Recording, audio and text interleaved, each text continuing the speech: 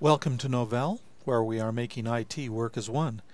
Today we'd like to introduce you to one of Novell's Quick Fix on-demand training modules. This Quick Fix training shows you how you can quickly configure a Linux high availability cluster on SLES 10. Ron Terry will be the presenter for this video. The steps for configuring Linux HA are actually quite straightforward. The first step is simply to install the Heartbeat service on all the cluster nodes. The second step is to configure Heartbeat on only one cluster node.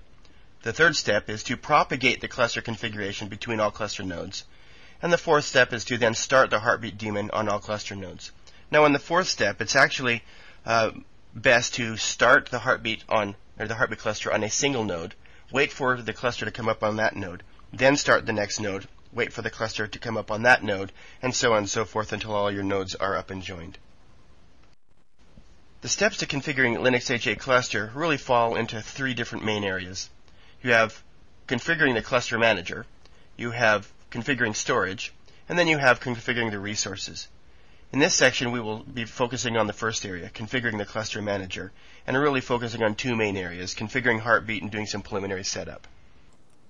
You are watching a small portion of a Novell Quick Fix on-demand training module. This actual module contains all the necessary information that you will need. Let's continue. Configuring the Linux HA cluster falls into two basic steps. The first step is to configure the cluster on one node. The utility you will use to do this is the YAST High Availability module. The second step is to propagate the cluster configuration from that first node to the other cluster nodes. The utilities used to do this will be HA propagate, which uses SSH and SCP. You may also just use SSH or SCP by themselves as well. Now, it's important that you actually configure the cluster only on one node first, and then propagate the configuration to the other nodes, because if you try to go through and configure the cluster on each node, where it is possible, you may actually introduce typographical errors or other problems on different nodes you don't realize, which will actually cause the cluster to not come up and function properly. So again, you configure it on one node first, and then propagate the configuration to the other nodes in the cluster. In SUSE Linux, we have created a YAST module called the YAST High Availability module to help you perform the initial configuration of your Linux HA cluster. The way you launch the YAST High Availability module is simply opening the YAST2 Control Center and selecting the High Availability module.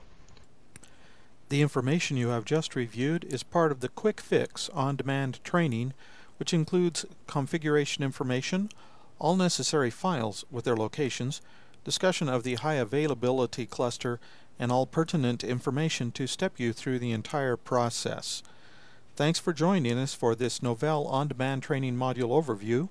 For further information on Novell's on-demand training and how to purchase this and other Novell Quick Fix on-demand training, please click on the URL provided to the right of this video in the description box.